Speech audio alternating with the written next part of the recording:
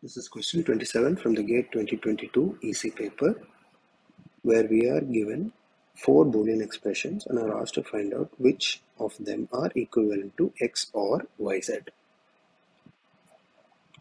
Underneath the question, you will find the title of the NPTEL course or video relevant to this topic.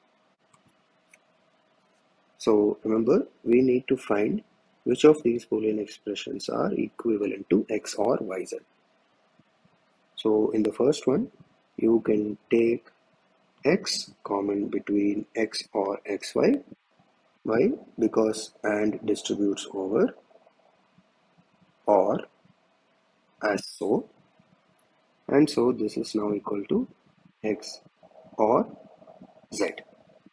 So clearly this is not correct. Now in the second option, you will find that you can take X common. This comes from the distributivity of or over AND. This or can distribute over this AND, right? So this option is correct.